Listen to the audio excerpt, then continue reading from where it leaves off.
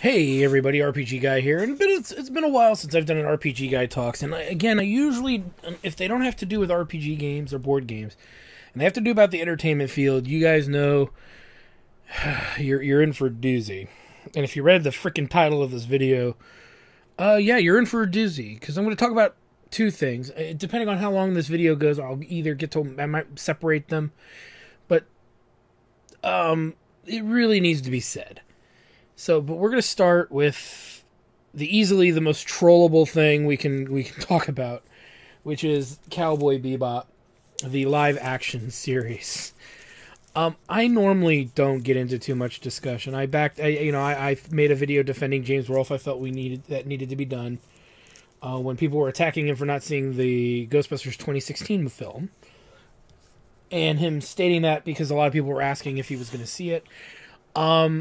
And in the case of Cowboy Bebop live action, I have opinions, and my love for the anime is deep. It is actually besides Dragon Ball and Dragon Ball Z, Voltron, Ultron, and a few of the 80s animes that was out at the time, I had not really gotten into anime that much beyond those shows. And then I saw Cowboy Bebop on Toonami back in 98, 99, somewhere in that area. I'm going to say I was still in middle school or high school when it came out. And it was an anime that changed my life.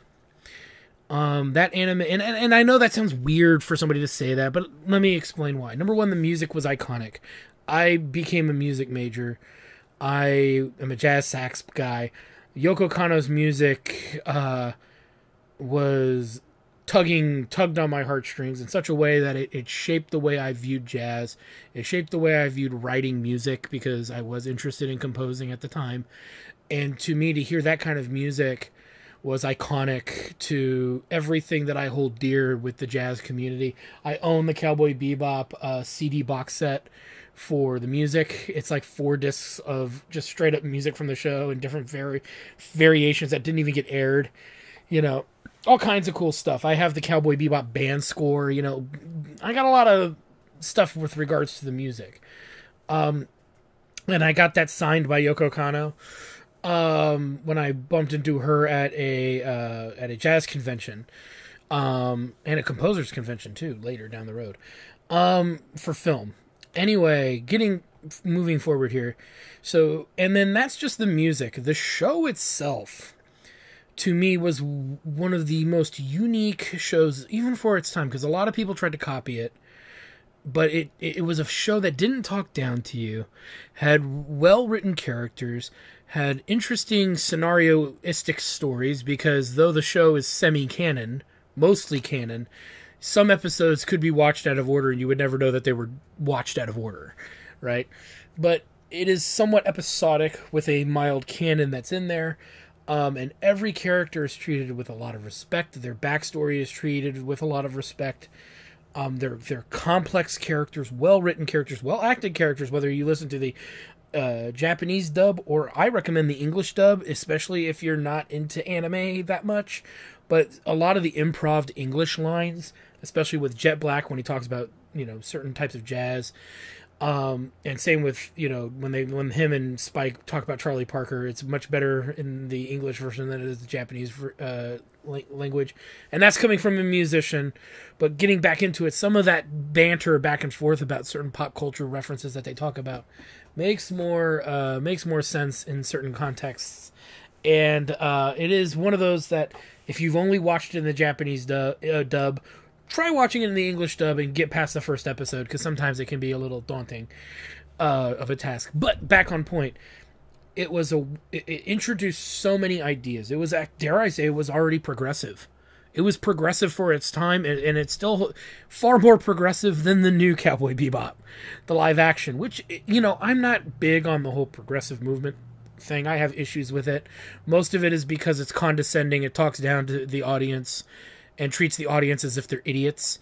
And in the attempt to be progressive, they dumb down characters, they dumb down storylines, They hit you over the head with whatever their agenda is, and they actually ruin the story that they're trying to tell because they just fuck it up. They fuck it up beyond repair because they're so focused on a message that isn't pertinent to the story that they're trying to tell that we lose focus on that. And that's a reoccurring problem with Cowboy Bebop, the live action version, on top of something that they were trying to do. And I'm hopefully in this Let's Talk, because I'm going to do Ghostbusters Afterlife either after this or I'm going to do it in a separate video. One of the things to say about what they did was it was lazily thrown together. There were elements that are opinionated as far as performances go, but the overall story is just garbage. They destroyed a lot of the continuity of the original show in order to adjust things so that they would be easier for them. Now, I don't know any of the production details. It was because of the coof? Was it because of other elements? To be fair, it really doesn't matter. If you can't create the show that you're supposed to be creating, then you shouldn't create the show. Okay, you should put a little pause on that and say, hey, we need to hold off on finishing this because this scenario is not working out. So, obviously, there's lots of problems. I will talk about the good things first, because that's not going to take me very long. And those good things are there are a few actors that you really feel like are trying. And I am going to talk about maybe one or two episodes that are not major giveaway episodes. That I say you could watch that episode and watch the original version of that episode. And really, you can really see structurally and tone-wise how they fucked it up. How bad it actually is. Just from watching one or two episodes and comparing and contrasting. And remember this, too, that the live action show is 60 minutes. And the original anime is 24. So you have more than twice the time to tell the story better. And you fucked it up! You fucked it up, you scum! You sons of bitches! Oh, you fucking all of you should die! No, I'm just kidding. Alright. Deep breath. Sorry. Okay. I mean, literally, a teenage child could have written a script better. And there are a few elements, like I said, that are good, and they're good with the loosest intention. So, like I said, there were actors who were trying to do a good job. And they were given garbage. They didn't do a lot of takes. It's very clear they didn't do a lot of takes, because you can see screw-ups in the backgrounds of a few scenes and things that just don't make a lot of sense. And you can see, but like I said, you can see characters doing the best with what they've got. And I'm going to use the episode Pierre Le Fou as a reference for you guys. Pierre Le Fou is what the name of the episode is in the original series, and then in the live action, it's actually the third to last episode, I think. I forget off the top of my head, but I think it's the third to last episode. And you know, the actor playing Pierre Le Fou, he tries. You can tell he's trying, but at the end of the day, structurally, like, they didn't give him the setting and the setup that he needed to succeed. And they failed ultimately, and that's that episode. It breaks down literally what's wrong with the entire series, and we'll get to that. So there's that element too. The third element that I think is a nice attempt, but it failed, was to tell what Vicious was doing in the overarching background. You can do that, okay? I think you can do that. I agree that that's a story that you could add. But you have to create the original show properly first. And they didn't do that. They fucked it up pretty bad. And at the end of the day, that's really what they should have done. With 60 minutes, to be fair, they could have done 2 episodes at a time in that time frame. Or you just stretch out every episode. And again, we'll talk about what I maybe would have done, but again, I like the idea of telling more about Vicious, but they dropped the ball on that so badly. From actor choice to the script itself to what they had to change in the original anime, from the original anime. And again, the manga is the manga. I don't really care about the manga. I didn't read the manga, so just heads up, I didn't read it. I never have. I didn't even know there was one. I think somebody pointed out to me there was, and I'm like, yeah, I haven't read it, so I'm basing it off the show because the show does enough. And again, like I said earlier, there's progressive stuff in the original show, and there's stuff about Vicious's background in a few of those episodes, and that was actually not explored, and it was just a big epic cavalcade of failure. They gender swapped a lot of characters. They put characters in weird positions and things in the Vicious storyline that didn't make sense to the original show. And it failed. It was like I said, a cavalcade of failure that didn't really make a lot of sense. And it was executed very poorly. As far as the sets go, and stuff like that too, that wasn't actually that bad. The way the ships looked and stuff, again, wasn't that bad. I think that the Bebop could have been a little, more narrow and tighter in certain areas of the ship. But in the same respect, it looked pretty good.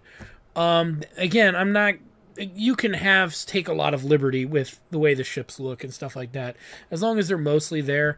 And I know some people had an issue with Faye not getting her official ship until near the end of the series, but I could let that slide if there's a good storyline reason for it. There wasn't a good storyline reason for it. And I might make a reference to some things from that episode where it was pointless to have that entire episode was a shit show. But yeah, there was a lot of gender swapping and weird things that didn't need to happen. And you could do so, and I'll talk about my personal preference to that. You can do those things with variously irrelevant characters, like Harrison from the Ganymede Sea Rat gang that was going to try to turn original anime. They turn everyone into monkeys using their rockets filled with a chemical called monkey time. And it turns human beings into monkeys. Well, in the remake, they turn them into trees, and they show pretty graphic deaths of that. Which, okay, that works. That could be more intimidating than being turned into a primate. They gender swapped Harrison, and then they didn't even follow through with what made the mother intimidating to begin with. So the mother is the kind of the terrorist leader group in that story, and her, she had 3 sons, I believe, in it. And Harrison screws up, and mom turns him into a monkey. Okay, uses monkey time to punish him. And so you find out mom's a ruthless villain. In the remake, they never did that. I think one of them accidentally gets their hostage that they needed killed. And that you never see that ruthlessness of the mother. And so that makes the mother less of a threat or a fear, really, other than what she planned on doing by shooting rockets at Ganymede, filled with the stuff that would turn everyone into trees. Which again is a weird notion, but okay. But they made that character Harrison a woman, and that's where you can get away with that. You could have done that. Okay, because it's a really small role in the original anime. It was a very small role. Gender was not something that drove that story, so you can do that with characters. Harrison is not an iconic character, and like I said, nobody would have noticed. But the way that they tell the story is they botch pretty much how it ends. And like I said, watch those 2 episodes with the Ganymede Sea Rat Gang and which I forget what their official name was. And then you watch the anime episode, and you'll watch. There will be similarities in the arc, or in the story rather, and how it kind of ends. Actually, how it ends is very different, but you'll see some similarities. But ultimately, it's awful.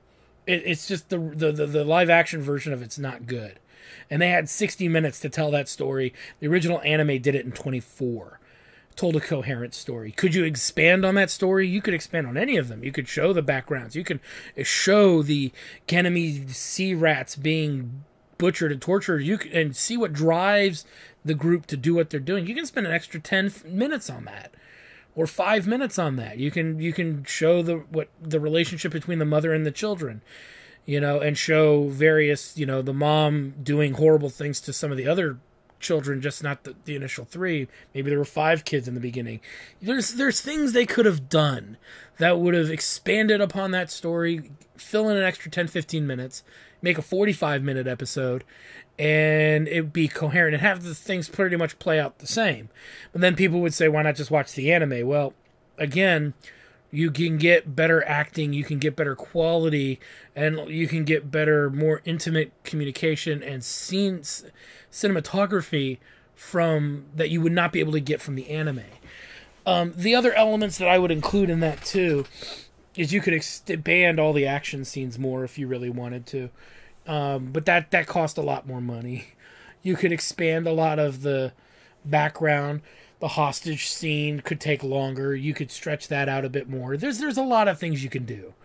Again, the tree thing isn't really what bothers me, because that isn't a legitimate threat, just as the monkey time was in the original.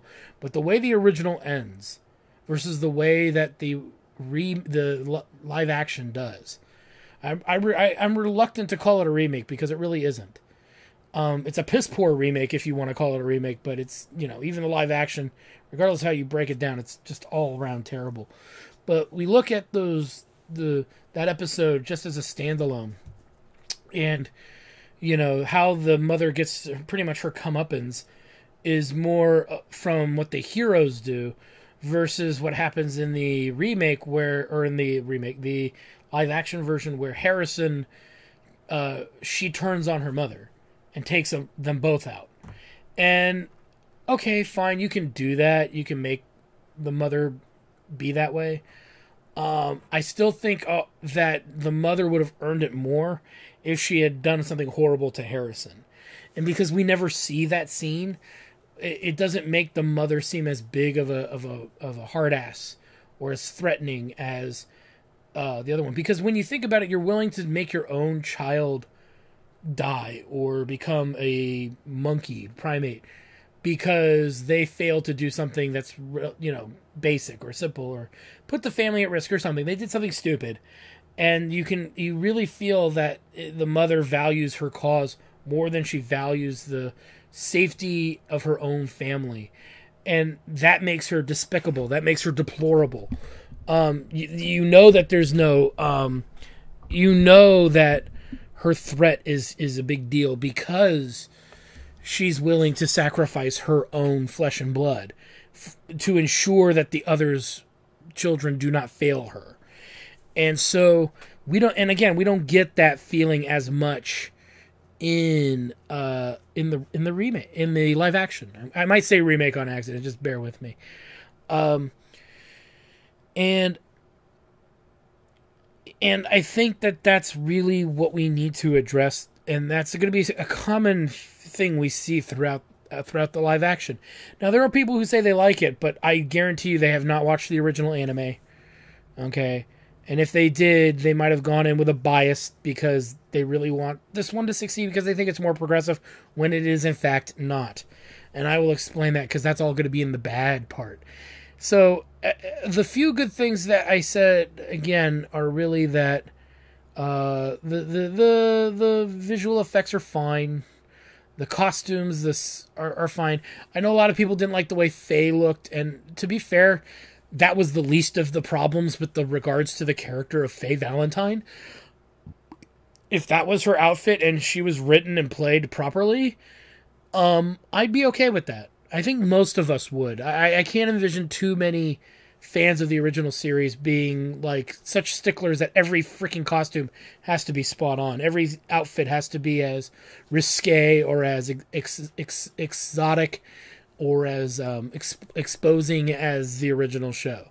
Okay, I don't think that you need to necessarily do that.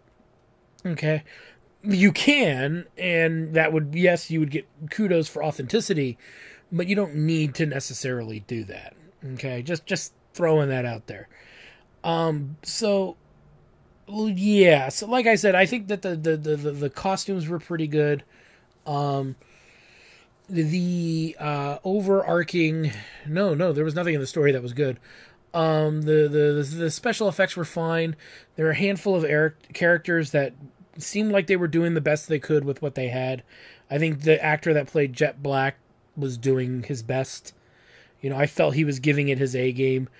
Whereas I felt the actor that played Spike and the actor that played Vicious for sure, and the actress that played Faye were showing up for a paycheck to a degree. Probably Spike being the least likely. Like, he was trying as well, but realized that this is going to be a horrible show, so I'll just show up.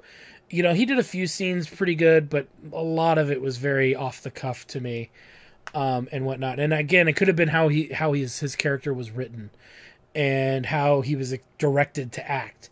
That is one thing. Don't ever attack an actor or an actress outright without really analyzing. Do you think this is a problem of the writing? Do you think this is a problem of the directing? Do you think this is a problem of the acting? Or a mix of any amalgamation of those things? So let's get to what everybody wants to hear, is why does the live action Cowboy Bebop suck, and everybody who was involved with it should be freaking fired from the industry for it. And literally they should. I am one of those people that is at this point, and that's not because I'm a diehard Cowboy Bebop fan, but that's because I can analytically go through what they've created and dismember it to the point where the director probably didn't even watch the original show enough. The writer, the script writer, the screenwriter did not watch the show enough. And all the actors and actresses, with the exception of a few, did not watch the original show to have an understanding of the characters that they were playing. And nobody, apparently, I know somebody, you know, we all know somebody stepped in and said, you know, this isn't really how the original show was, and then everybody told that person to shut up or get fired. That's probably something that happened, because there's no way, and I've been in studios, I've been in, you know, recording gigs with people who would argue these things, and no one would have let this run the way it did unless somebody in a high position said so. And it usually comes down to directing, writing, and producing, and sometimes the actors themselves. So let's break this down into segments of unforgivableness. I guess we start with the most egregious thing, which is the writing. The directing is second to the writing. Okay, by far it's second to the writing. And the reason is that if you're writing Cowboy Bebop, how do you do it? How do you adapt an anime that is story written wise considered amazing? Because there's only maybe 1 or 2 episodes of the 23, 24 episode anime that are mediocre. But to me, in my opinion, there's no bad episode of Cowboy Bebop. There's some that are just kind of mediocre, but unless maybe that's because I didn't relate to them like other people might. But openly, every episode is really good. Okay? With the exception of maybe 1 or 2, and that can vary from person to person. And how you fuck that up ultimately is beyond me. However, as a writer, you may be poised by the producer to, we need something new. Well, what can we do that's new? Well, they added Vicious's behind-the-scenes gobbledygook, which is just nonsense. And as creative as you could be with that, you actually have to stick to the source material to have made it work. They did not do that. They changed around characters like Mao, Yenrai, Yenrai, however you say it. They added a villain who eats testicles. That is not a joke. They added a villain who owns a winery that eats testicles, known as the Eunuch. I am not kidding. That is actually in the live action show. That character, to my knowledge, is not in the anime, as far as I can remember. They created that. A character who has no personality, who has no redeeming qualities, who has no real arc that we follow to understand how he became what he is, other than dialogue explaining it. And to be fair, there's a better character they could have used, which is, I believe the character's name is Gren, which I think he is in the live action version, and they screwed him up there too. But many of you who know the anime watch the Jupiter Jazz episodes 1 and 2, and you know who I'm talking about. It's the sax player who actually is the most progressive character in that show. Because of, and I'll explain that episode, and we'll talk about that when we get there. When we talk about Vicious, the folly that is the Vicious story arc. And fearless. When they said that, I almost pissed myself. And I knew who they were talking about, and I'm like, no, you didn't just call Spike fearless. No. Oh, no. Did you not watch the anime where Vicious always calls him Spike? You know, it's like, no. But we'll get to that. But going back to the writing, number one, an anime like Cowboy Bebop is well written. There is no reason whatsoever to change the stories that that show tells. Okay, so like the first episode, it kind of works. Okay, until Faye shows up, because Faye doesn't actually show up in the show until the third episode. And they screwed that up, and then they added an element from a later show, I think, called where she's working at the casino, and she's trying to make the deal with the casino owner. They attached that, I think, to the female, the villain, the love interest of the villain in that first episode, Asimov. It's his girlfriend who's faking pregnancy because she's carrying a bunch of illegal drugs in her pregnant belly, in her fake pregnant belly. And yeah, so the Asimov thing could have worked. It was a little, I could tolerate it. It wasn't great, but I could tolerate it. I felt that the female actress playing the girlfriend was doing the best she could. Asimov was a little off. They wasted the frickin' I swear that was the dude from The Lord of the Rings, the King of Rohan. Rohan before he died in the third movie.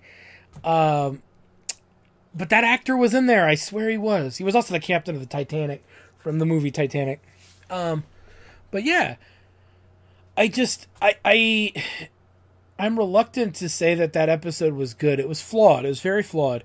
But the thing that ruined it was the them shoving Faye Valentine in an episode she was never actually in to begin with, and then immediately she kind of pretty much runs away by the end of that episode or something like that. No, she's not. She's still there in the next episode, being not Faye Valentine, as far as I'm concerned. But ultimately, that Asimov storyline gets a little muddled. Some of the scenes look good. They forgot the old men, I think, that were in the original. I don't remember seeing them. I think they're in another episode though. I could be wrong.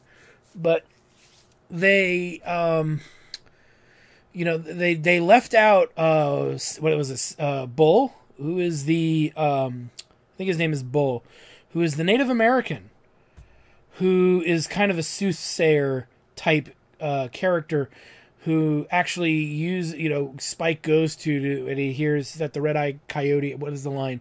Again, I haven't watched the original anime in years, probably the better part of a decade. The red-eyed coyote will be on the northwestern Zona Norte or something. And so we lose that mysticism, and that mysticism is important because Spike actually believes in it. And it's a part of Spike's characterization that's really good. And it comes back later, when he talks to Bull. I want to say the character's name is Bull. When he talks to that character again, and again, it's a representation of Native Americans. And I feel that as a person who knew a Native American, knew a Native American person, a woman at one point in my life, it's like their representation in film is almost zero, if not zero literally. And when you take them out of a show where they're actually, whether you think they're caricatures or not, it is an admirable portrayal of that, of a Native American in their Native American regalia, their outfit, and the fact that there is a mysticism to what they do, within their culture, and their history. And so that to me just seems like a silly thing to not have in your show.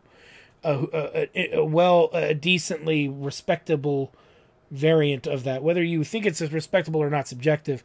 But I do worry that Native American culture is not being referenced enough in film. And more importantly, it's being taken out of film where it previously was. And that to me is not progressive. That is hyper-regressive. when you remove characters who are of a certain ethnicity, whether they're white, black, Hispanic, or let's say brown, and based on whatever that culture is, when you remove it from a film for whatever reason, you are doing a disrespect or a disservice, unless it is way over the top, insulting and character, and done in such a cheap caricature that is an insult to that group. And even then, you have to make sure that there's a reason for that. Okay, if there's a reason for it to be over the top caricature, then you shouldn't take it out, even if it is insulting, because it has to do with the story. There's times and places to make those decisions. The Cowboy Bebop live action remake was not one of the places to do that. So already in the first episode, I'm nitpicking just little things, and they really gets on your nerves because it's so poorly handled and mismanaged that a story that was pretty open and shut, that should have been really easy to just recreate, because that's what they were doing, was recreating episodes, and then half the episode was the original show's episode intermixed with their own bullshit that they made up on the spot that is stupid and doesn't work. And then they did the Vicious storyline, and that whole thing is going to be talked about in a moment. But like I said, they added Faye in there, and she was awful. You know, she's probably the worst character written in the entire show, even over Vicious.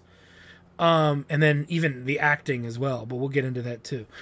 So the first episode's a flop. And so well, all the episodes are horrible. I've watched them all. They're all terrible. Not one of them is redeeming in any way, shape, or form. And this has a lot to do with the writing. And the producers are guilty of this too, because they weren't checking their writers. If you are a producer of a remake that is live action of an existing show, you need to somehow pay homage and respect to its original source material, which these producers did not do, which these actors, many of them, did not do, and these writers did not do. So it was a universal failure in almost every respect. And it should be noted that these people should not be allowed to write screenplays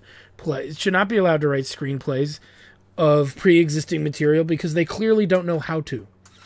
It is very apparent, it is very obvious that they don't know how to write screenplays for pre-existing material.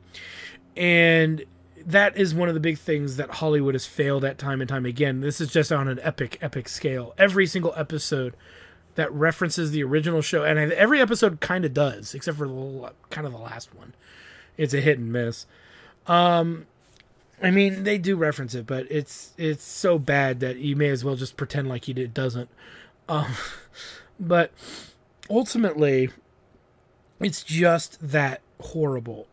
Every single iteration, every episode from when they introduce a Hakim, is it Hakim, who is the dog thief in the second episode, who really only steals one dog, but in the live action, he steals a whole bunch with the intent to kill them. That has nothing to do with the original story.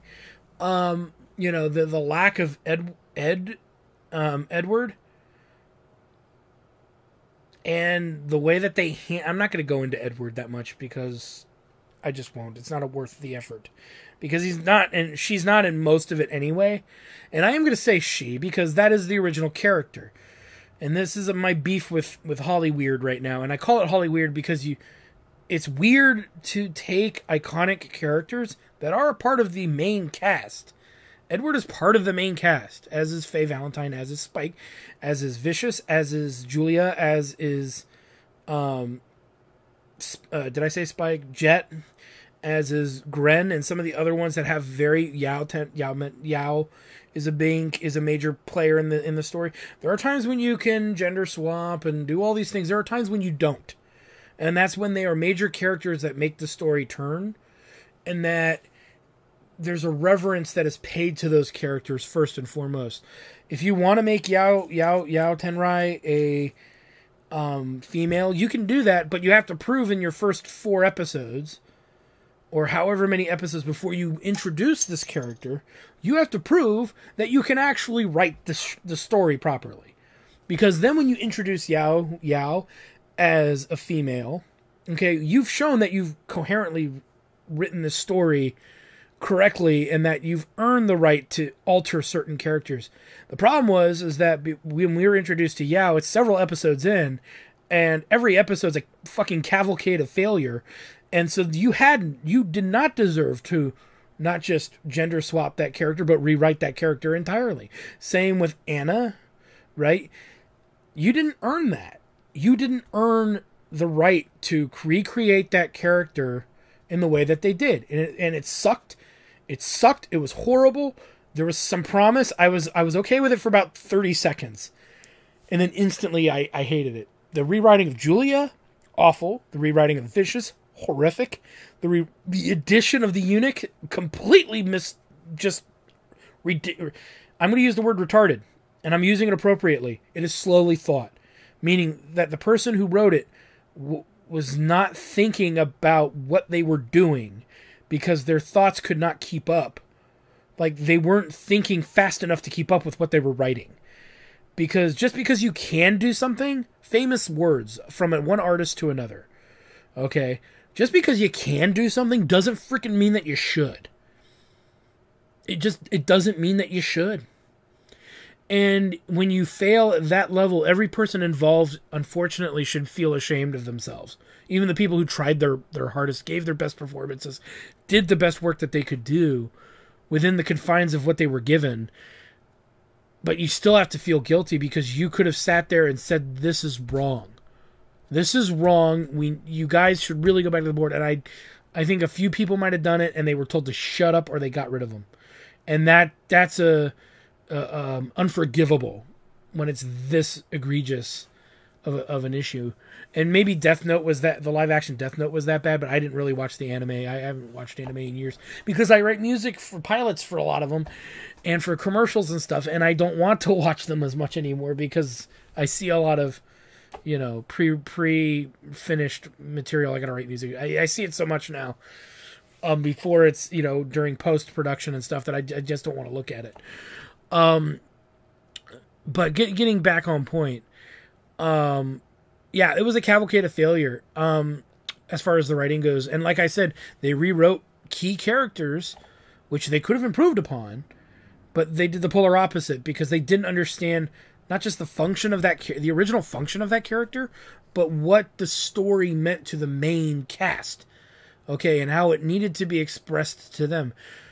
They tried to make Julia this character that's bigger than what she was in the original, and it doesn't work. Could it work? Yes, it really could have. It really could have worked. You could have had this very, very deep, kind of complicated, convoluted story where she falls in love with Vicious, and she's worried about her life being taken out because of the way Vicious is handling things with the Syndicate. There's a way you could tell that story. It's a dumb story to try to tell because you'd have to write it almost flawlessly to make it work, and you shouldn't be doing that anyway. And again, it'll go to how I would have done it, including the elements that they wanted to include. But yeah, number one, they should not have written Yao and Anna the way they did. Because those characters are completely wasted. They're completely pointless. They're not well written. They're not well acted, too, which doesn't help. And it could be the directing, too, and the writing that made those characters not work as well. And the big beef at the end of all of that was that it overtly amounts to nothing that wasn't already kind of done better in the original. And again, we meet Yao, but we don't really know much about him other than that he was an important figure in the Syndicate and he knew about Spike. And then he gets axed off. Okay, early on too, I think it's the first time we actually see it's the first episode we actually see Vicious in a significant portion of it. The confrontation between Spike and Vicious for the first major time.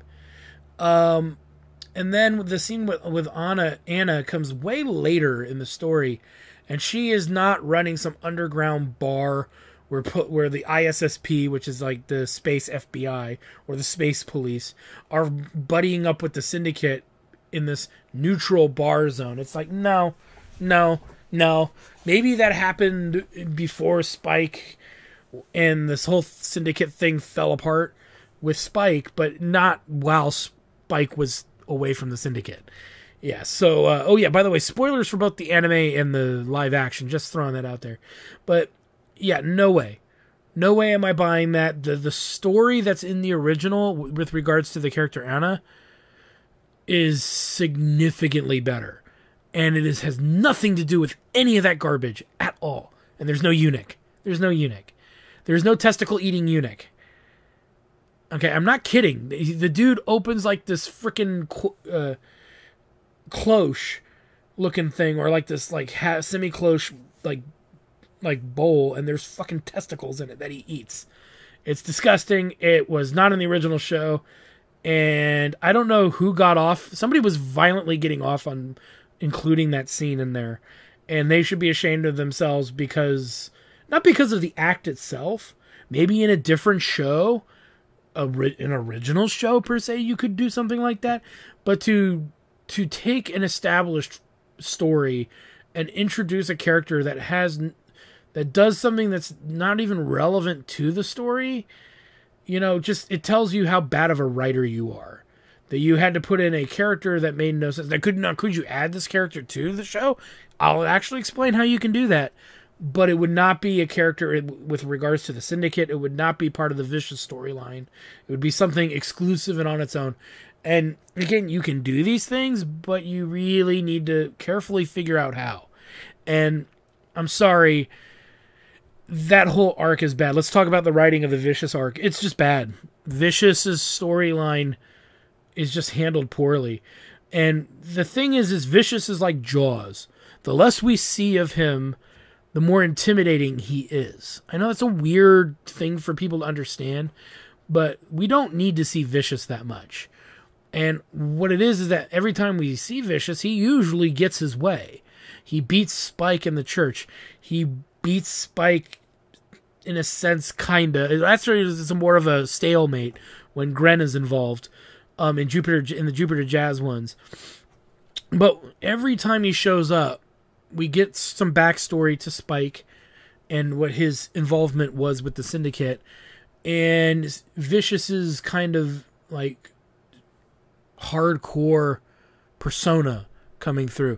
Vicious as a character is like, again, don't tell, show, and you need to show only the things we need to see. We didn't need to see the whole behind the scenes operation. And those Vicious has way too many lines. As does Julia. They shouldn't be talking almost that much, because it takes away from the mystique and the fear of the unknown and all of the things that create Vicious. And again, it's where the whole series had a problem with tone. It was tone deaf. It didn't know if it wanted to be a comedy. It didn't know if it wanted to be sci-fi, thriller. And again, that could vary from episode to episode, but it always got the tone wrong because of something that one of the characters did, or how certain characters behaved in that episode, how events unfolded. When Faye Valentine shows up in that first episode, the entire tone of the show is just ruined. Any good notions of progress that show had in the first episode is lost because of the dialogue and the ridiculousness of Faye Valentine showing up when she did in that scene. Okay, and her motivations, especially if you know the original show, the anime, it's completely ridiculous. It's stupid, and it didn't need to be there. And I guarantee you the people who wrote the script should have known better. Okay, especially if they had watched the original show. And we'll get to what you could have done. Again, I'll do a whole how you fix Cowboy Bebop live action, but they're not going to do it, so I can make it pretty easy there. But the Vicious backstory is handled very poorly, and dare I say, it's the actor overacts the part, and he's actually not a good casting option. You need someone who is intimidating. That man is not intimidating. He is almost a cartoon character he's like Judge Doom, but more goofy and trying to pop out like of his skin. It looks like he's going to jump out of his own skin and start running around doing Tasmanian devil shit. I mean, he's not, maybe if Vicious is near the end of his storyline and he starts acting crazy like that, I let it slide. But he's like that. He's like dialed up to 100 through the entire freaking show. And Vicious is not really that kind of character. He's cold and calculating. The few times you see him, because you don't see him very much, he doesn't have a lot to say. He's very direct to his point. And we don't really see him and his relationship with Julia that much, if at all. So if you're going to try to do episodes with Vicious, number one, they need to be their own standalones. They really needed to be their own standalone episodes. And they really needed to not interfere with the original, like, story stuff. Like, you know, his fingers are in every episode to a degree. And that kind of ruins it. It really does. We don't need him be interjected into every episode. We didn't need it in the original anime. There's no reason to have it now. Okay? And like I said, like and I'll give this improvement away, is they could have just told the original stories, expanded upon them a little bit. Every episode you just tell a little bit more. You expand on certain ideas, and then you tell the next episode. And what they could have done is, you instead of doing all 24 episodes in one season, you would still do, what did they do? 16, I think? I don't even think they did that many. I have to look it up. But I want to say it was 16 episodes. And what you do is you use one of the originals from the show. You do a Vicious episode if you're really good at, if you really feel you have to do it. Or you do an original episode. That would have been nice, is to actually just get some original episodes. And some of the goofy shit that they put in there, they could have done as a full-length, its own episode, unrelated directly or specifically with certain characters. And I can explain every episode where that happens and, you know, fix it. You can fix the series if you really wanted to, but you'd have to start from scratch. You'd have to start over again. And they're not going to do that. They've invested so much money into ruining it. They're not going to take it back. So there's that. The story writing is just the worst. The script is awful. Okay, and I'm going to branch this into the characters' portrayals right now. The script writing for Faye Valentine is some of the worst writing I've ever seen for a female protagonist in the history of my life. And the actress's performance is horrific. And I don't know who this actress is. This is the first thing I've ever seen her in. She kind of sounds like the original character, which might be how she got the role. But she does not play the character very well. And that could not, maybe that's not her fault. That could be the fault of the director. But from hearing personal statements from the actress herself, I think she's a terrible actress on top of being directed terribly and written terribly. And so she's actually the worst character next to Vicious in the entire show, by far. She's annoying. She's constantly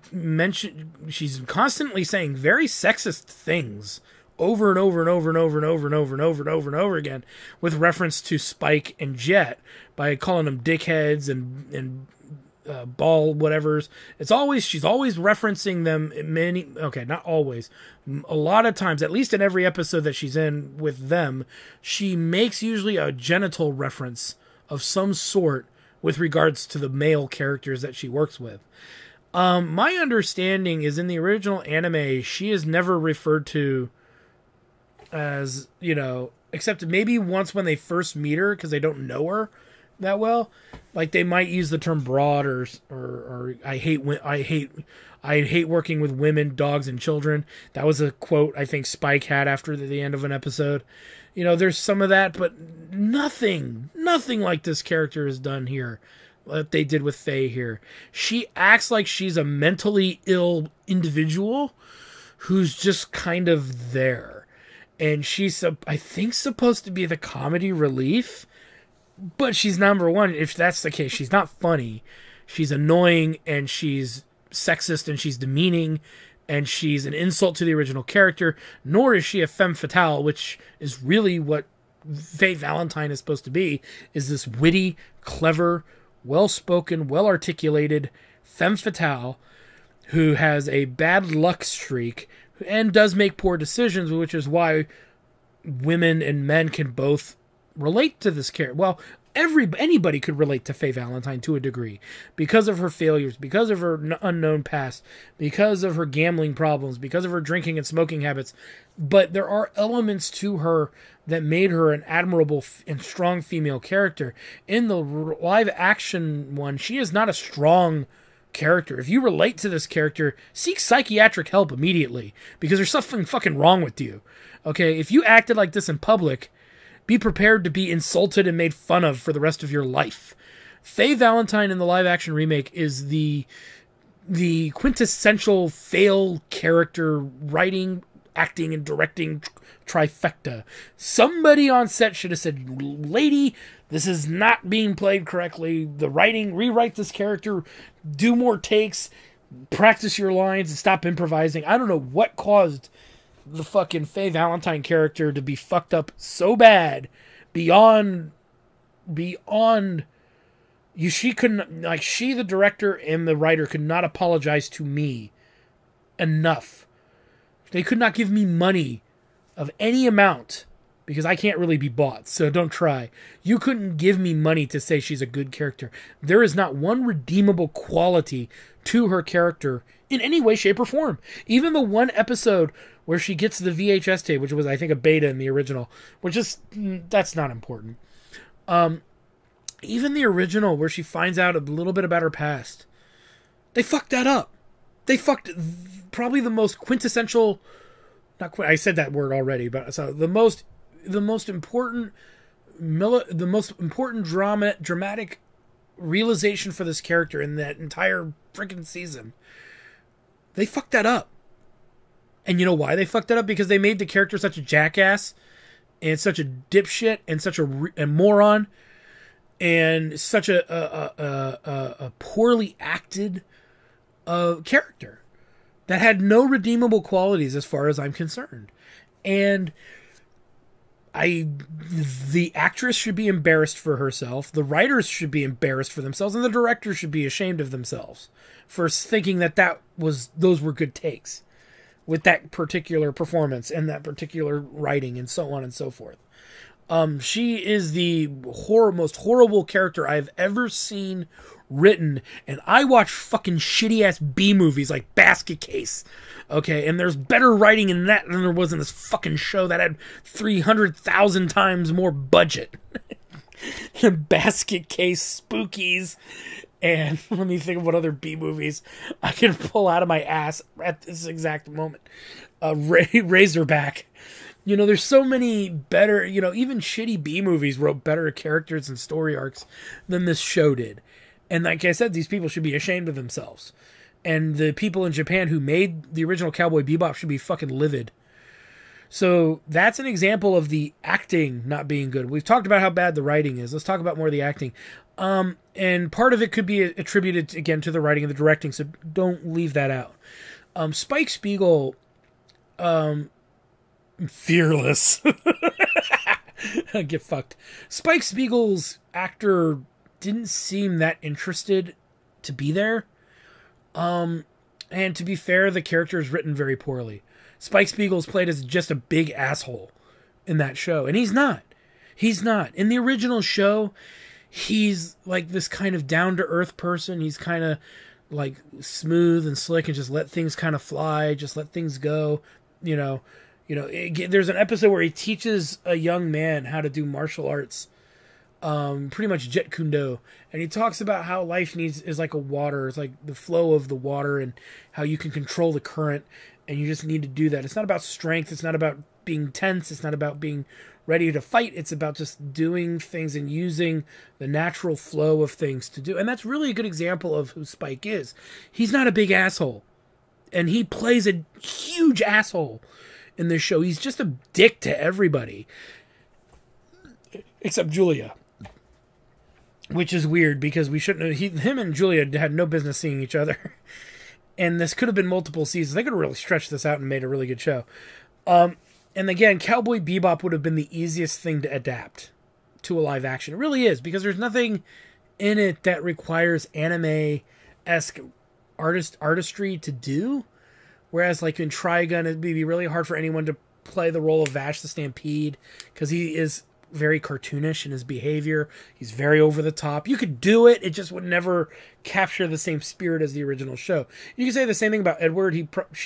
Any actor would probably have problems playing her fully, but she's also not the main focus. But because Vash the Stampede is the main focus, you need somebody who could be that over the top. It could be done.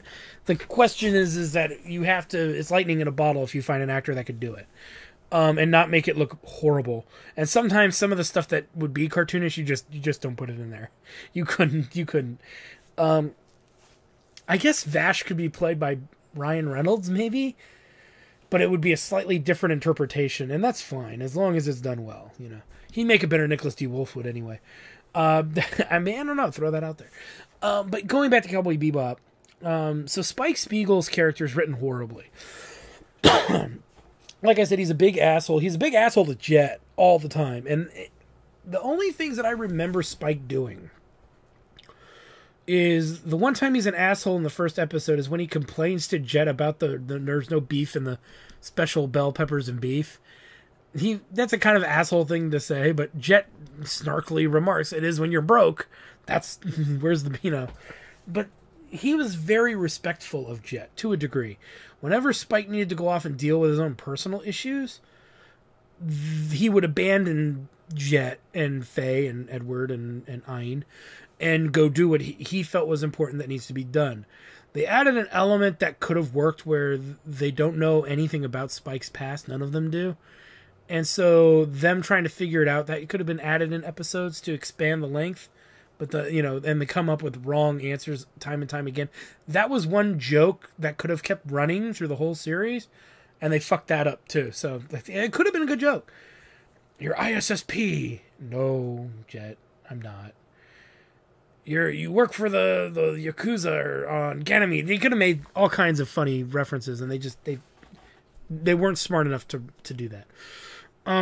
So Spike was a poorly written character and acted character to a degree. And a little too much of the action. Kicking he kicks a poker chip, and I forgot what he did with it. It was some stupid cutscene in the first episode.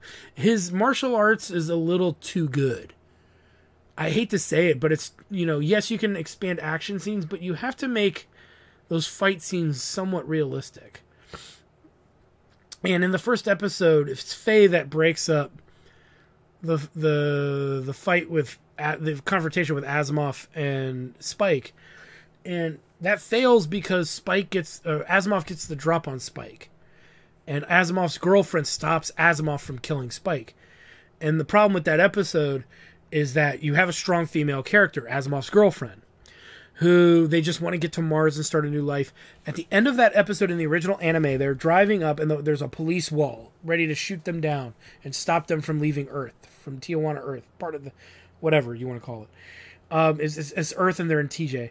And they're flying away, trying to get off planet while the Syndicate's chasing them, and Spike kills some of the members of the Syndicate to stop, and then in the attempt to stop Asimov. And here's where the progressiveness is lost on the writers, because they don't know what being progressive is, which the original story already did. Asimov's girlfriend takes her life into her own hands because she sees that the Red Eye is driving her boyfriend insane. He's losing his mind. He's killing innocent people, or people who weren't really a threat or going to do anything. And he's no longer the person she fell in love with, you could argue, even in the anime. And so she takes a gun while they're trying to flee. Before her ship gets shot up, she shoots Asimov. And then she looks over to the window and sees Spike alongside him, and she says adios, and then the police just freaking blow the ship away.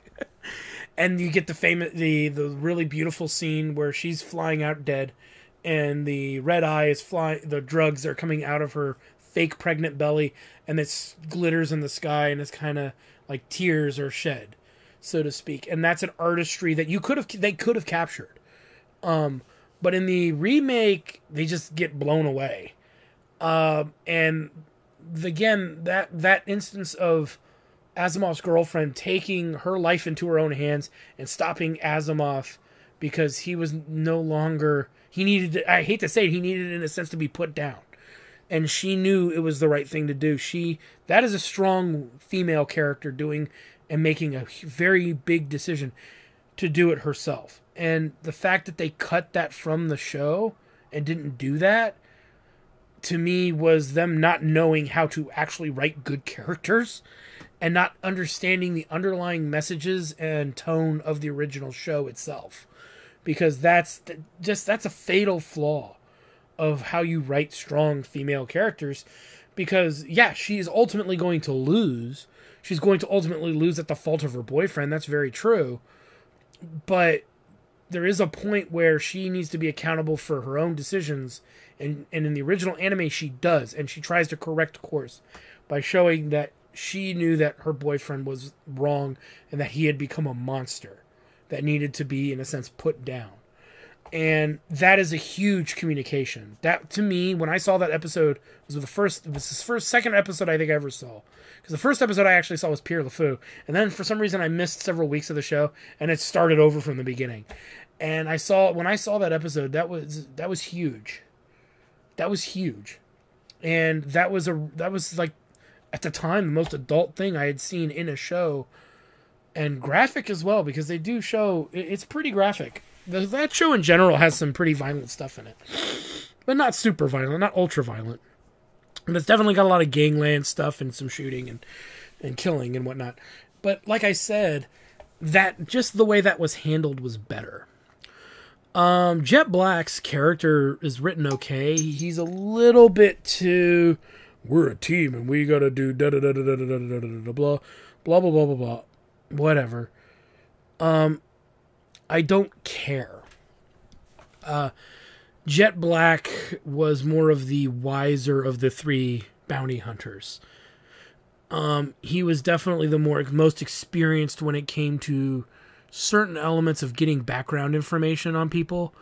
And he seemed a bit wiser with how to deal with certain scenarios. And they didn't really do that with Jet this time around. They made him more of the father figure to the rest of the cast, and he kind of can be that way, but it's not really what he is.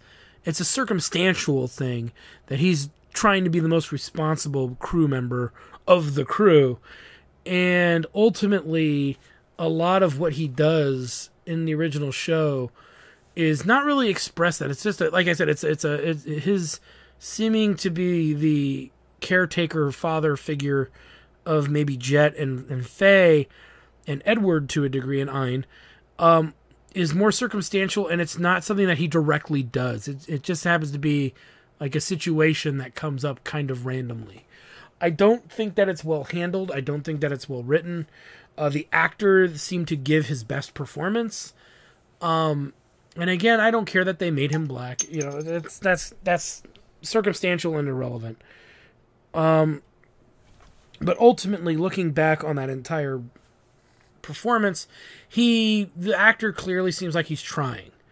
And if his character was better written, and I think he could have really made that character shine. So he's probably the best actor in the entire series. So if you didn't like Jet at all, then I can't believe you'd like any other character in the entire show. But that's the thing. Oh, the other thing I liked was the dogs. I like dogs.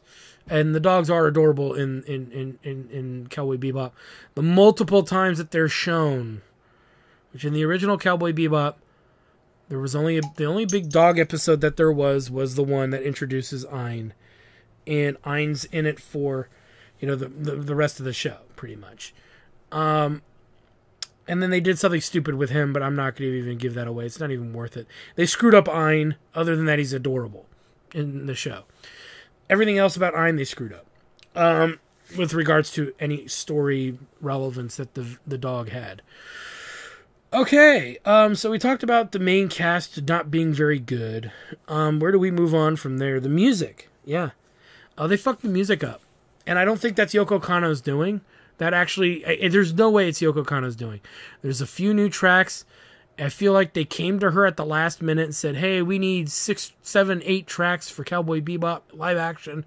We're going to pay a crap ton of money to do it because we know you don't want to. So do it. And so she did it. And I feel that those tracks are were written at the last minute. They sound like they're written at the last minute. They sound like they're recorded at the last minute. And they sound like they were edited in at the last minute, because there's soundtracks. Even there's even a soundtrack from the original movie, from the Cowboy Bebop anime movie, that ends up in the show, and it's in a weird place that doesn't fit.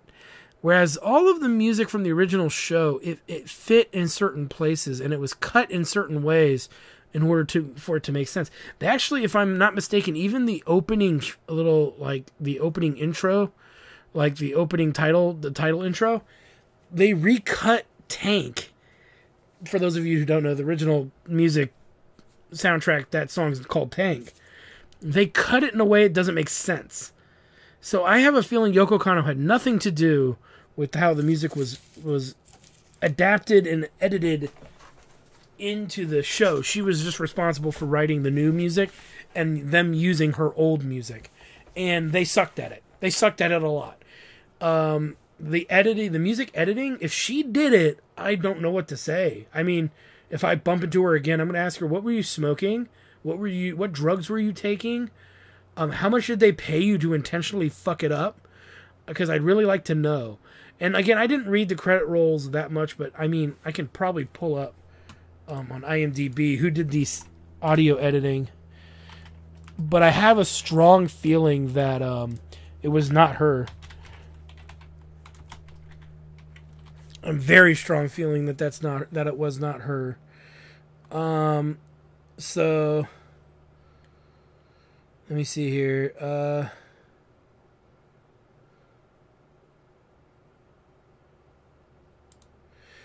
But it is what it is. I mean, what are you going to do now? You know, now that it's already done. But as far as I'm concerned, the music was awful.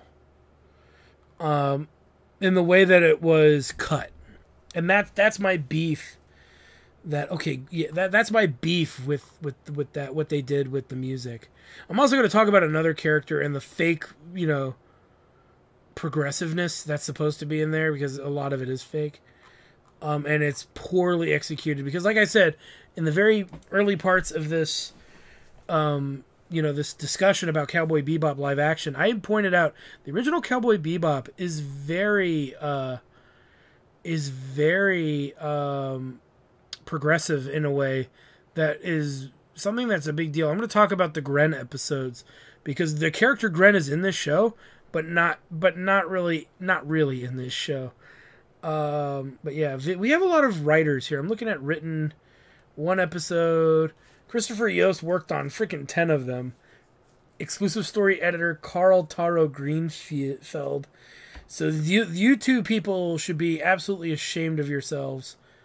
You totally have no idea what Cowboy Bebop is tonally in any way, shape, or form. You have no idea of what the show was supposed to be. And like I said, you guys should be ashamed of yourself. All these people who wrote other episodes, I'm name dropping here, because you can just look this up. Javier Grillo Marjak, Alexandria E. Hartman, Jennifer Johnson, Vivian Lee, Liz Sagal, and Sean Cummings. Sean Cummings was also responsible for the 10 episodes as well. I guess there's only 10 episodes. I thought there was 16 for some reason. Maybe it just felt like there were 16. Yeah, they're all horrible. You are all horrible people at your job. And you should be ashamed of yourselves. You should publicly apologize, and nobody should accept your apology, because oh God. Because we're never going to get a Cowboy Bebop live action after this for like at least another 30 years. I'll probably be fucking dead. I hope not, but I'll probably be fucking dead if they ever find a way to bring this back. But getting back on point, like I said, they really screwed up a lot of the music, how it was edited in. I don't see who did the music editing, though. Oh, here we go. Series produced. Lots of producers and executive and co-executive producers. You should all be ashamed of yourselves. Series music by Yoko Kanno, but who did the sound editing or the music editing? Series production management. I'm not gonna sit here and waste time looking this up, because series sound department, sound effects, re-recording mixer, production sound mixer, ADR, Foley sound, ADR, re-recording Foley sound, boom sound, edit. Where's the editing? ADR mixer, production sound mixer, ADR. Well, it could be any of these sound sound mixers. Probably not though. Boom operator. Yeah, I don't. Okay, I don't believe that Yoko Kanno put in the music where it was put in. I don't believe it. If she did, like I said, I don't know what series music department. These are the people who should be beaten with kendo sticks till they're black and blue. Music editor Zed Starkovich, Olivia Schlichting. I think I know who that is. Garrett McElver and Thomas Golubik. I know who Thomas Golubik is. I know who that is. I haven't seen that person in a while. Let me see. Is there a picture? No, there isn't. But yeah, you people should all be ashamed of yourselves for destroying Yoko Kanno's music. You have clearly no idea of how jazz is constructed. Especially good jazz. Anyway, getting back on point. The music's awful. And I do want to talk about the bad progressive messages that this film does. Like I said earlier, Cowboy Bebop was semi-progressive. I'm not going to lie, it was. Actually, it was the first anime that I can think of that had a trans character in it. That was Gren. And the way that they handled it in the story, I'm going to spoiler alert this, is that Gren is a war vet. Alongside with Vicious, they fought in the war on Titan together. And Gren, I think, gets captured and Vicious doesn't, or Gren is exposed as a traitor. And in jail, he's experimented on by the military that is there, and then he becomes a trans person through that experience, sent to a prison planet that is populated by only men. Okay, and that whole episode, there's men that are dressed as women. There's Gren being a transvestite in the episode himself, which Faye accidentally discovers. And Faye has to deal with being on a planet full of men and she shows that she can take care of herself in that episode. Again, progressiveness. They did it in the 90s. How do you fuck it up today when everything's supposed to be hyper progressive? It's like, how do you fuck that up? And then on top of that, Gren is treated with like a deep respect by the characters who learn about what happened to him. You know, Gren tells the story to Faye. Usually it's done through mostly flashbacks that have no words or dialogue in it, really. You just know that Vicious gave him a music box. The music box had a secret message in it that exposed him, that made Gren look like he was a traitor, fucked everything up for Gren. And so Gren is trying to get back at Vicious by doing a shifty red eye deal. And Gren sets the music box to explode. He gives Vicious the suitcase. Vicious thinks there's red eye in it or money in it or something. And Gren had put the music box in there with a bomb to try. And Gren's entire purpose was an attempt to kill Vicious for what he had done, for how Vicious betrayed him. And that is now you could adapt Gren a little bit. You can make him more effeminate. You can make him straight up a transitioned character, a transition to a woman completely, like in clothing, because he dresses like a man, even though he no longer has those body parts or whatnot, and however those genitals, or however you want to word it, because I don't remember them showing his lower half. They do show his upper half, and he doesn't have moobs. He has legitimate breasts. And it's a big deal. It was a very, seeing that as a kid, because they censor it with a cloud, but you know what they're showing. And to me, that's a huge story element that is showing that is really progressive to me, because him becoming trans, regardless of how he came to be that, it's not really looked at that closely. It's not really delved in that closely. It's more about Gren's revenge that he's seeking to get on Vicious because of Vicious's betrayal to him. And that tells you pretty much all you need to know about Vicious Vicious's character, that he's ruthless, that he's willing to sacrifice his closest war friend in order to do what Vicious wants to get done, whatever Vicious's goal is trying to be. And that was the story we needed. Instead, they make Gren a trans character who's just well, I guess he's just in that bar, he's just or she's just, whatever you want to call him, the maitre d'. She's just the maitre d' of that bar. And I'm like, that's a waste of the character. He was a talented sax player. He was successful where he was. He could defend himself. He actually protects Faye, whether Faye needed that protection or not. And the story of Gren is tragic, and it's well written. It's well structured, and to me, that's progressive. You know, if you have a trans character, you don't make a big deal about it. You don't make it the centerfold of the story, unless that is the centerfold of your story.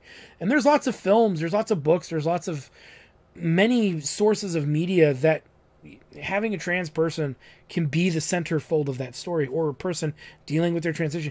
These stories exist. The thing is that they don't need to exist in a pre-existing material that never focused on it that much to begin with. It was the transition was a circumstance of what happened to him.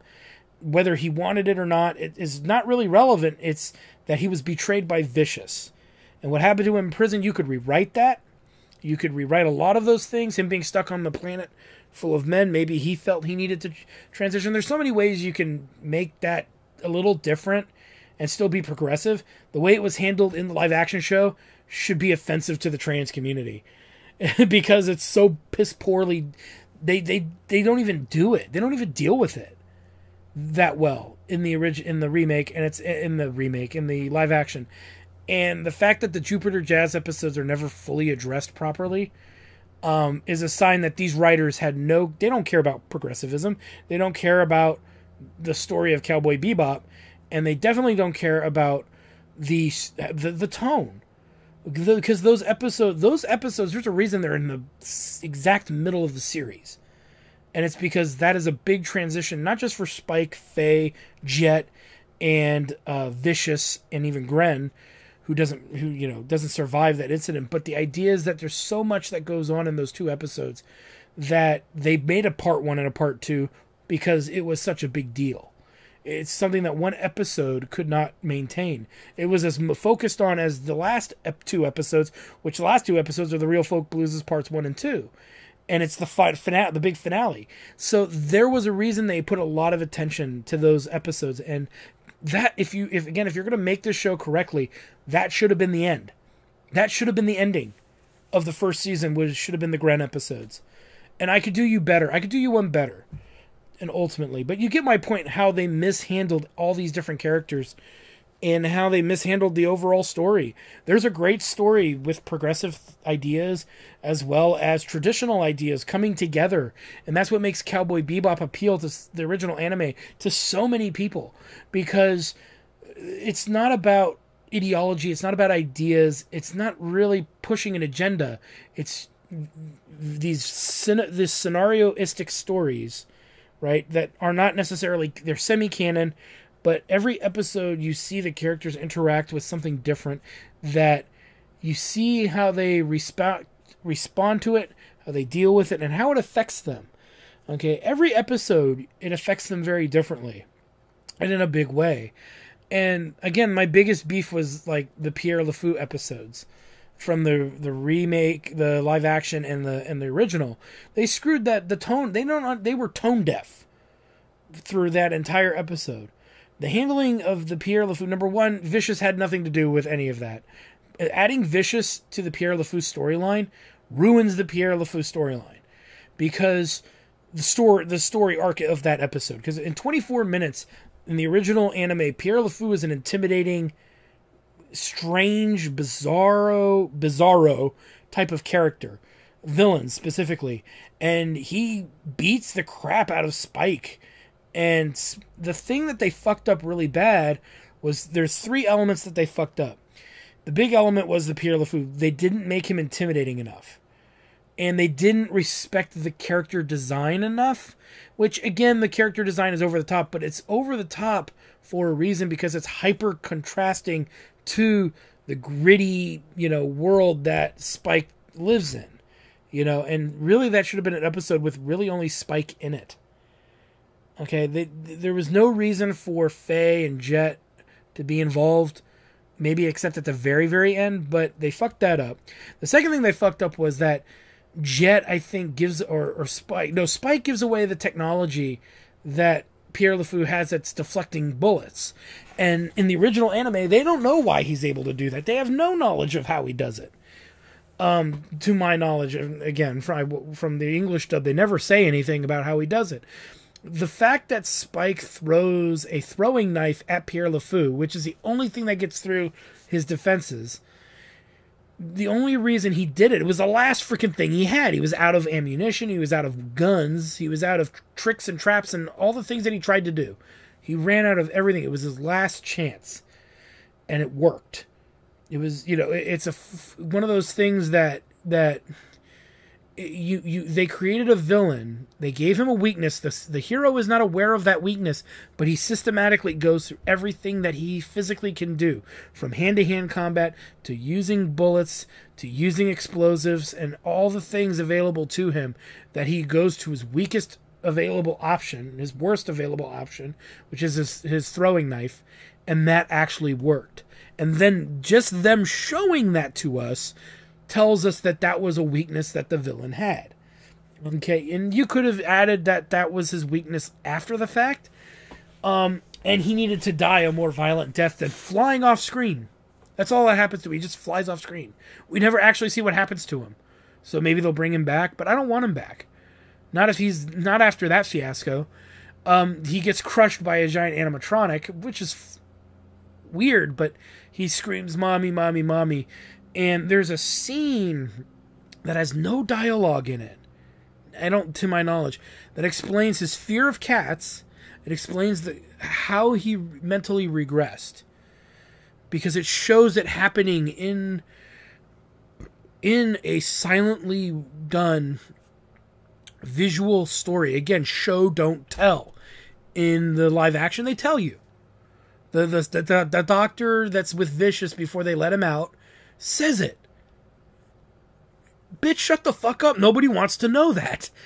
Okay? Because there should have been those shots that they could have done. And it could have been done in film noir. It could have been done in kind of psychedelic visuals, like in the original. There's so many things they could have done to show what happened to Pierre LeFou that turned him into Tengu, the assassin, the psychotic assassin. And they failed. They just ultimately failed because the writers, the directors, did not understand the source material. They did not understand the tone. That episode's treated almost like a horror slasher episode. And the whole thing is that you're supposed to take this villainous Pierre LeFou very seriously, even though he looks goofy because of what he's able to do and what he does accomplish.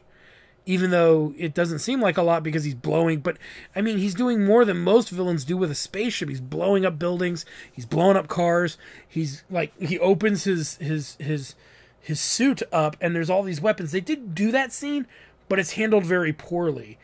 And they didn't earn it because they didn't make Pierre LeFou creepy and odd enough. And I guess they were trying to make it more realistic, but remember, that character is supposed to expand beyond realistic. He's supposed to be exaggerated to offset the main cast, and he's so powerful, seemingly so powerful, that it's what makes Pierre LeFou's character intimidating. And they failed at accomplishing that. And that's the third from last episode, I think, is the one with Pierre LeFou. And they changed it to dogs so they could add Ein in there for some reason. And then Ein broadcasts something from Pierre LeFou, like a message. That was all horrible. That did not need to be in there. The dogs should not have been the trigger that sets Pierre LeFou off. That makes him lose his shit and start going berserk towards the animals that he... Spoiler alert, he actually has a fear of cats in the original, because when he was being operated on and experimented on, there was a cat always watching him. And so he gives him this fear of cats. They did the same thing but with dogs, and they did it only because they wanted to implement Ein. And they didn't need to do that. And I felt that they did it because a lot of the episodes that have Ein in it usually had Edward in it. And because Edward's not in the major portion of the series at all, there's no way to implement Ein and Ed's adventures because they forgot to put in Edward. Again, an oversight that is an epic failure of the live action show. And again, looking at that episode, watch that one episode. And yeah, ignore the vicious stuff because it's all garbage. But watch that one episode. And how the Mission Impossible scene that Vicious does. But watch the whole episode with regards to Pierre LeFou's stuff. And watch the original Pierre LeFou episode. And you can understand what I mean when they got the tone wrong. And how they fucked it up. It should have been like a quasi-slasher horror film. Now, here's the final essence of this. Because this has gone on for a while. I'm doing Ghostbusters Afterlife in another video.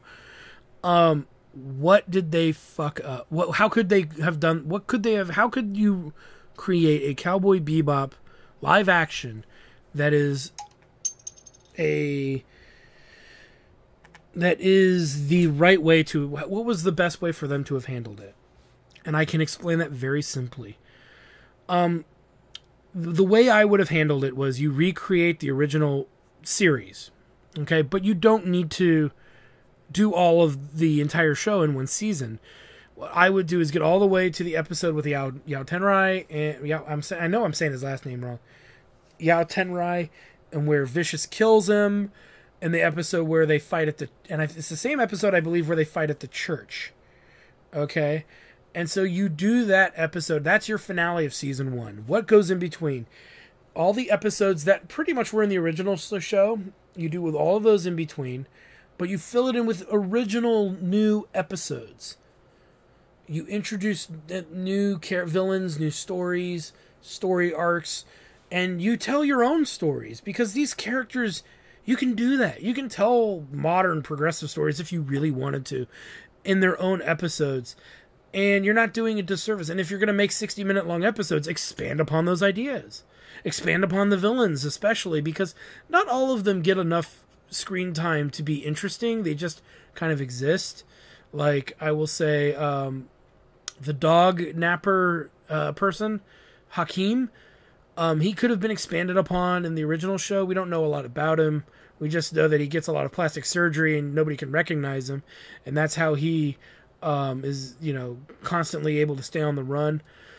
There's a lot of episodes that they didn't do, like Zebra and Giraffe, which is I don't remember the name of that episode, but it has to do with the demon child that plays harmonica. He's not really a demon.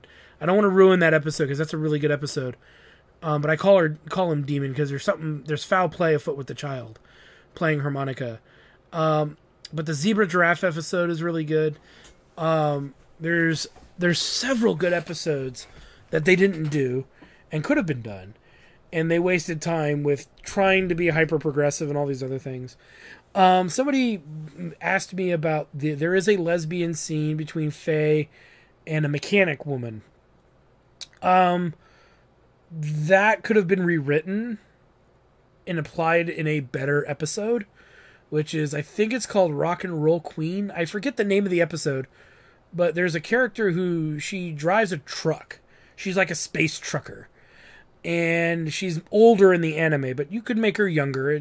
Her age, the age is part of her charm because she's kind of, well-versed and well-knowledgeable about what she does and all of that. She has lots of experience, but you could make an alteration where she could be younger, and that could be your lesbian scene with her and Faye. And that, you could have just saved it for that episode, and it would have just been as believable. It would have been more believable there than the way they did it in Cowboy Bebop. It's a stupid scene. It doesn't make a lot of sense. It just happens. And it's not earned by the writing. The writers, in order to make characters have those kinds of things, you can have them do flings. I get that. But you have to create a likable character first. And then you see how that character, once you like the character, then you see them do that activity, you should be able to understand why that character would participate, what that character would find intriguing about it. And that's the thing with Faye Valentine, is I could see that happening with the original Faye Valentine. Okay, you can have that scene. You can do that with the original Faye Valentine as long as you handle it properly. It was not handled properly. It was just shoehorned in there. There's no real... It's really just kind of happens. And again, it wasn't earned. It didn't make a lot of sense. And again, these writers and directors and people involved did not deserve to have the opportunity to do that, because they clearly have, at least to me, shown that they are incompetent when it comes to writing the character of Faye Valentine, to take such a gross liberty of assuming what's in Faye's sexual preferences. You have to earn that. That could have been something you'd done in season 2. Okay, you had to earn it, and they didn't earn it with that character.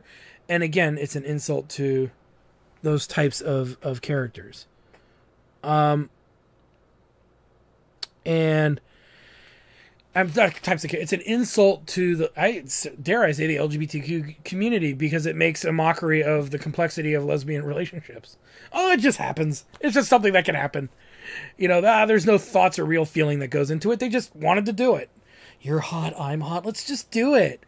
And yeah, that can happen, but to do that with a main character and never establish earlier on that might be something that character would be interested in, is, again, it's piss poor writing. It's just piss poor writing. At any point, they could have had Faye show some sort of attraction towards females. And males, both. She could be bisexual. I don't care. You have to establish those things early on. We know Jet Black and Spike Spiegel are mostly straight males, because Jet has a daughter, had a family. Spike Spiegel had Julia. We know is still in love with Julia. So we know that's why they're probably not looking for anything else. Regardless, Jet's not looking for another woman. He still has the feelings that he has, and Spike has the feelings that he has. It's never established what feelings Faye has towards anybody, and they actually do establish some of that in the anime. It's still very ambiguous, so you can interpret it however you want, but to directly do that with that character and not build up to that is insulting to the character. It is insulting to the fan base. It's insulting to the original writers of the original show. And you're not being progressive by doing that. You are being regressive, because you're making and simplifying and trivializing the relationships of people who are, let's say in this case, lesbian. You're simplifying it just to throw it in there and pat yourself on the shoulder and go, look at me, I'm progressive, when you're not. You're regressive because you're oversimplifying those types of relationships, and you're doing it with a character who's poorly written in the show anyway, poorly performed and poorly portrayed, and then you're using that as maybe kudo points for some reason I just don't quite understand. And I think that by doing that, again, there's little moments of this throughout the entire story, the entire show, where none of the characters earn the things that happen to them that are supposed to be references to progressivism. None of that is earned, and none of that is done. And the original stuff that was progressive in the show is either a footnote, doesn't even occur or happen. The character that was the progressive character is completely thrown aside for a story that for vicious storyline that nobody wanted, especially the way it was produced and made. And it's like you're basing this all on a checklist. And if you want, okay, and here's my thing. If you want to have LGBTQ characters and you want more than just Gren, let's say, you have to earn it. You have to prove that you could be honest to the source material and write it in a really fascinating way. You have to be respectful to the source material to a key and prove that you know that you can expand upon these characters to have those kind of interactions. And Cowboy Bebop didn't earn that with any singular character. They didn't earn it with one. Even Jet Black is probably the best written character in the group. And that's not saying much. They fucked up that hard. And I will never forgive them for that as long as I live. I don't want to see movies with regards to those actors in it. I don't want to see movies that were made and produced and directed by the people who were involved. I will not outright go see movies that have any of those people's names attached to it going forward without it being vetted by other people. And it's a very short list of people who I would trust to tell me that it's pretty good. After this fiasco, it is that bad. And like I said, all they had to do was recreate the original anime, put in filler episodes of their own that tell the stories they want to tell, and do that. That's fine. You can do those things. And you could even make a few Vicious episodes. Add a few episodes with Vicious if you really want to tell that story. But the way that they told it, they'd have to redo the whole thing structurally. And again, you still can't have Vicious be the center of attention. You have to have him there in the room. You have to have him semi-involved. You have to have him mostly quiet, intimidating presence. And not act like an over-the-top cartoon character. Which, yes, anime is a type of cartoon, but it is an adult cartoon in a sense that is taken very seriously. And the way that they portrayed Vicious was not taken seriously at all. By the actor as well as by the writing and directing staff. So that is a universal failure. And like I said, you could have the eunuch story. That could have been its own story. Where there's a syndicate dude that Spike needs to kill or somebody needs to deal with. Or even Vicious could deal with it in his own storyline if you wanted to do it, where he deals with that individual. But again, to do it the way they did it, it was just wrong. It was bad. You could introduce different villains. They could have introduced all kinds of storylines that talked about the ills of modern society and so on and so forth. But they chose actively not to do that. And they chose to do it the laziest way possible, the most insulting way possible, the most pathetic way possible, the most horrific way possible, and without a care, respect, or understanding of the original source material, what the tone was.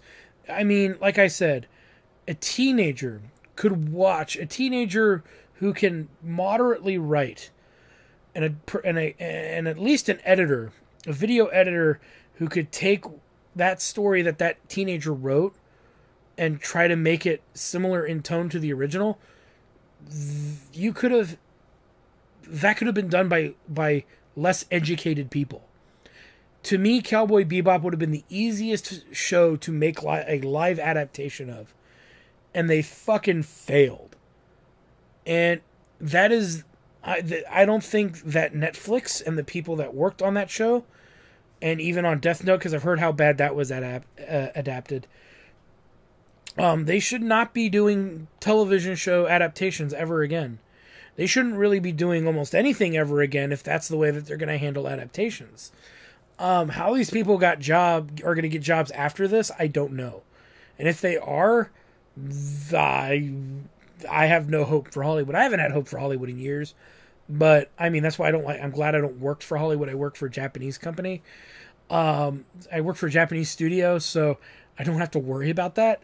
But the problem is that I consume a lot of Hollywood media, from movies to TV, and when they do it right, I like to comment on it. When they do it wrong, it's unforgivable, especially with something that is pre-established. If you're adapting a book for the first time, or you're adapting a play for the first time, or you're adapting, and even then with a play, it's kind of hard to fuck that up to adapt it to a film per se.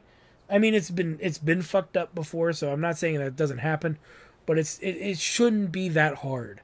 And something like Cowboy Bebop, which outside of the directing of it and shooting scenes differently than you would have in the anime because of the two different styles, I don't understand how you couldn't almost do a shot-for-shot remake, but with the shots being different in a way, and then expanding upon those stories, those singular stories. Because like I said, I feel like the producer said we need an hour-long episode every episode. And they're like, but the original show's only 24 minutes. So that's why they threw the Vicious stuff in there. And they wrote as fast as they could before they even knew what they had. They copywrote it. They packaged it. They slapped a fucking thing saying it's coming out soon. And they're selling it. And they're selling it. And to me, it's a cheap cash grab. It's a slitting of the throat of the original show. And every person involved in the remake of Cowboy Bebop who knew that, who did not stand up and say what we're making is wrong, we need to go back and redo it, those people were right. Everyone else who didn't think to do that, you should be ashamed of yourselves. The actress who played Faye Valentine, the actor who played Spike, maybe a little, the directing, the writing, the producers, and the music editors should all be ashamed of themselves for what they did. What they did was not professional. It was poorly made garbage. It's less than a B movie. And it is the proof that that these people do not care about the show. They never cared about Cowboy Bebop. It was them making a quick buck for themselves. They didn't care about the original source material. They show that they are incompetent in using and recreating original source materials, regardless of what they are. They should not be trusted with any of that material in the future. I don't care what they've made before.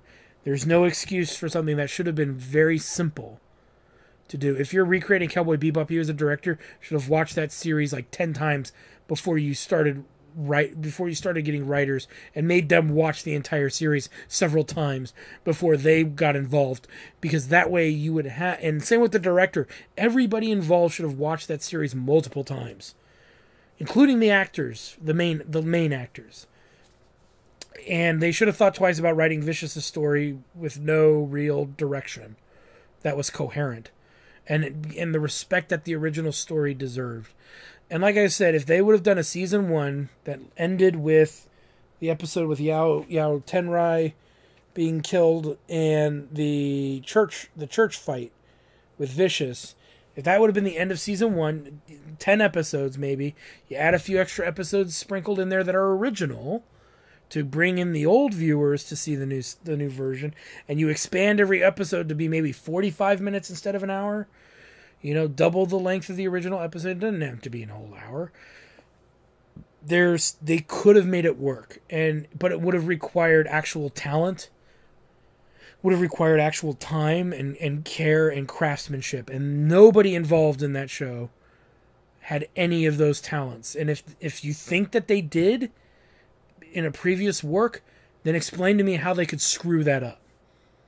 And if you can't explain to me how they screwed it up, which is fair, it comes down to the fact that they just didn't care. And that makes them horrible people that just want to make money for themselves. They're not artists. A real person who cares about their art and their craft would not want this in their filmography. They would not want this in their catalog of works that they have done. You know, again, this is a shameful cash grab for the people making the show. Netflix should have gotten rid of everyone involved in this. Unfortunately, even the people who were doing the best they could with what they were given. I'm sorry. It's just, there's a point where you need to say this is not working, you know, and fight against it as hard as you can. And let them get rid of you. Because that way when the show comes out and sucks, you can sit there and say, yeah, the show was fucking terrible. That's why I wanted to get out of it, and I pleaded with the director and the writer, and they were having none of it. They wanted to write their own piece of shit show, and I didn't really want to be a part of it. And maybe there's other underlying things. You know, the Jet Black script might have looked legit enough, but all in all, they struck out. Netflix has struck out again on a live action adaptation of an anime. I know that they're doing, I guess, Avatar: The Last Airbender as a live action, and that's going to be horrible because the original creators want nothing to do with it last time I checked. And again, I am worried who's involved, and that's a thing. Hollywood doesn't care about entertaining you. They don't care about telling a good story. They don't care about showing great story arcs of characters at all. They have no care for any of it. And all they care about is making money and getting out like a political message. And for that, they should be ashamed of themselves. Make your own content. Make something original and espouse your political ideologies and your social ideologies and those. That's what it's for. But to take old source material that never had those things in it to begin with, except maybe a hint of the bad things about consumerism is kind of in Cowboy Bebop. But beyond that, and it's only in a couple episodes, beyond that, there is no reason at all for that show to exist in the format and way that it does. And like I said, these people, in my opinion, I can't believe for a minute that they watched the original and took notes and paid attention. I think they looked at it cynically and said, how can I tell the story I want to tell through this show? And that's not what you should have done with the original source material. You can do that with your own episodes that you want to make up, because guess what? The original fans will still be able to watch the live action versions of the original episodes without that lingering on in their show. There's, again, ways to appeal to everybody, but in the attempt of them appealing to, I guess, a certain group of people, that's a big epic failure, because that's the big middle finger to the LGBTQ community. That whole show is a big middle finger to that community, whether you think so or not. Watch the original, because if you don't see that, then you are a fucking fraud. And I say a fraudulent person because you do not understand what patronization is and what pandering is. And you don't understand that that's what is in the new Cowboy Bebop. It's insulting to that community. They should be livid with it, because it was handled better in the original show. Okay? From 1998.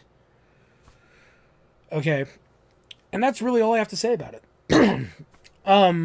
I give this show a 0 out of 10 stars.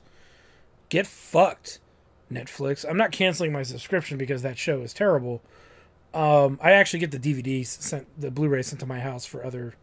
I have that service, and it comes with the streaming, so I'm going to keep the streaming. But just get fucked, Netflix. What the fuck were you thinking? And if you are competent and coherent in thinking, you should remove this Cowboy Bebop from the site. Put it on DVD, so if anybody wants it, they can rent it on DVD, but get it off the fucking site. It's an embarrassment to your studios. It's an embarrassment to your company. And it shows how incompetent the people you have hired are, and how much they give no fucks about your company's success. That's all I have to say. If you're a fan of Cowboy Bebop and you found some things that you might have liked in the show, that's fine. I tried to like Jet Black as much as I could. It was okay. There's a few things that are passable that, wouldn't bug me that much. Like I said, the Harrison thing didn't bug me at all. I just thought the original stories told better. Okay? But that's what I'm saying, is they're trying to recreate the wheel. And I'm sorry, the wheel's kind of a perfect setup as is. So you either need to, instead of use a wheel, create jets to let us fly, which puts us in a whole new platform, a whole new interpretation that is so new and so original that we all would just be blown away by it. But the thing is that this interpretation of Cowboy Bebop, there's nothing original about it. And the things that are attempts at originality could have been done by a 5th grader. Could have been written better by a 5th grader. It was a fan fiction gone wrong.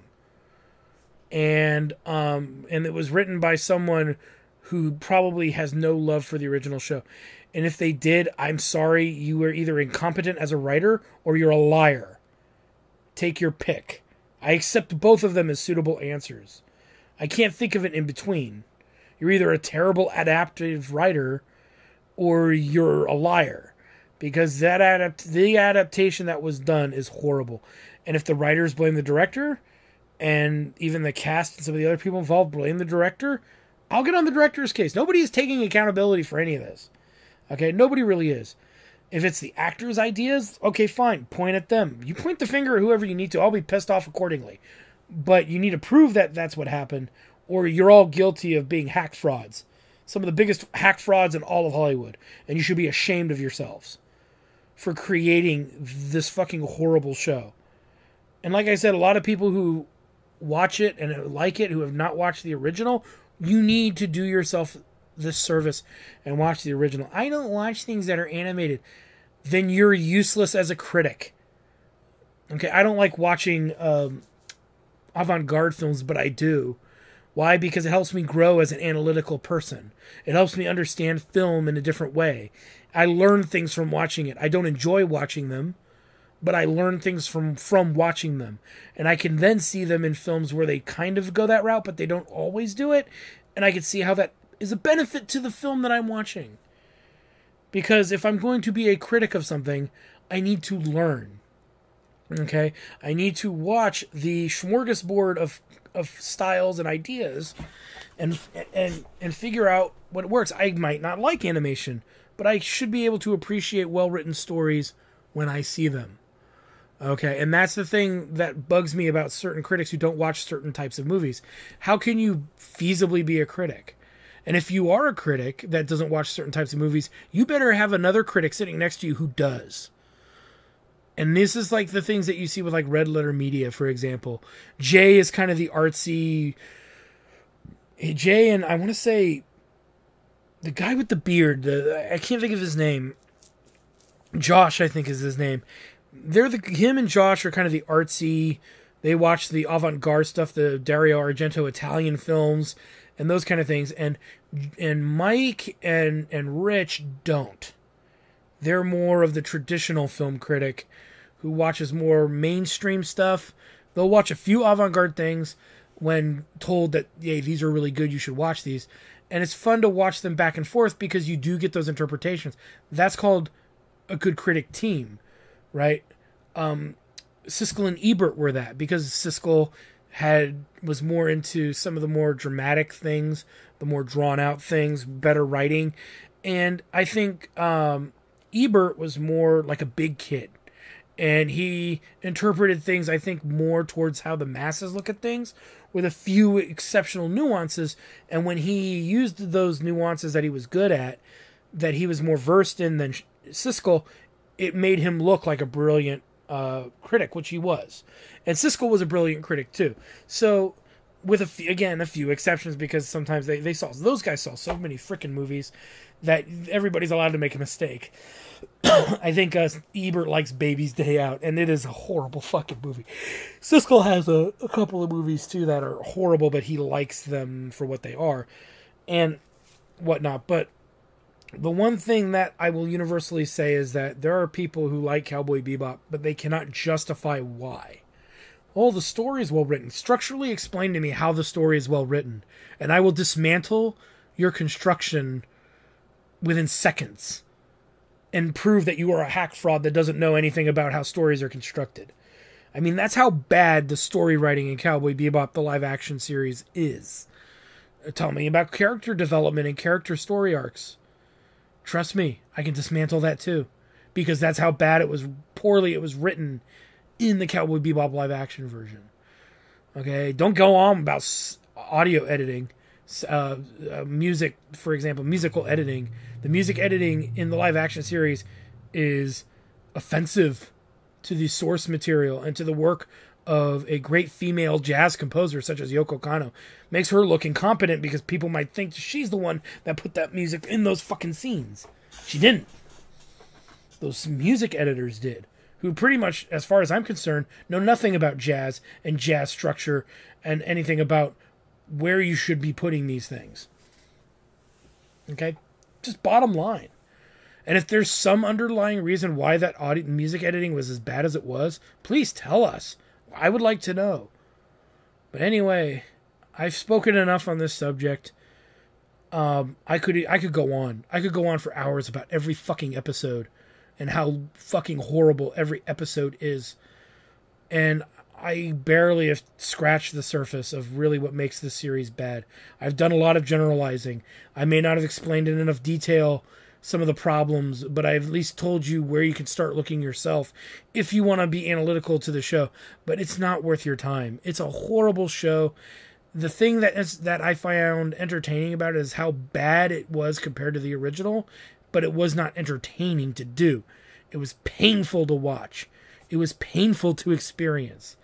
because of how bad it is to the original source material. And again, as a person who writes stories, who enjoys storylines, who writes music professionally for shows and for television,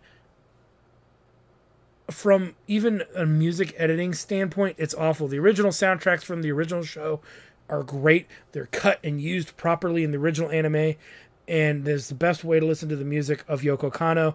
And if you like her music, buy her albums, because her work is incredible.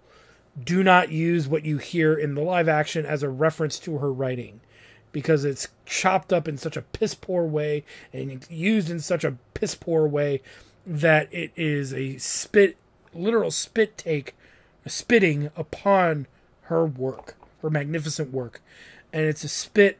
It's an insult to the people who originally, this whole show, the live action show is an insult to the fans that love the show. It's an insult to the people who created the show from nothing. And the people who made this should be embarrassed and ashamed that they are affiliated with the creation of this live action remake. And in my opinion, I would hope that they not get hired for things in the near future until they've somehow found a way to redeem themselves. Somehow. I don't know. But definitely no longer allowing them to remake pre-existing source material. They may need to go into indie films and practice a little bit more on their art. I am your host, the RPG Guy. And like, comment, subscribe, all that good stuff. And sorry. I'm sorry we had to have this discussion. I hate having these discussions. I really do. They're very upsetting. And I know they're upsetting to you guys. They're upsetting to me. To have to talk about this. Because I need to get it off my chest. I want the people who made this to hear my take, my story. Because I feel that they're not listening to us. They think we're these kind of trolls. And I'm sorry, my pinky has more knowledge of Cowboy Bebop in it than those fuckers that made the live action series have in their entire brain. And their lack of respect to me as a consumer and a viewer and a fan of the series, as well as the lack of respect to the people who made the original show. Again, that's why I'm so adamant that they need to hear that what they made is bad. Again, if you think their show is good, watch the original show and come back here and argue that the new show is better, and be prepared to be dismantled. And maybe you know, people say to each their own, but there does come to a point where people can there are people who like eating trash. There are people who like consuming toxic waste. There's a person out there that eats, I think, mattress stuffing. There's a lady out there that eats spiders, live spiders. Okay? There's a person out there that eats toilet paper. And these people like doing those things. I don't think for a minute, though, that those people would recommend that we do those things too. Or that the whole world should like doing those things. They might, but most of us would dismiss them as that advice being bad and silly and stupid. And that's what I'm trying to say here, is that there are people who like B movies and bad movies, but bad movies that people like have to be entertaining. Cowboy Bebop, excluding a few action scenes, is not entertaining.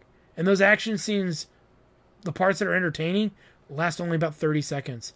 And I can count them all on one hand in an entire series. And some of them happen multiple times in the same episode. So there's episodes that don't have anything good in it.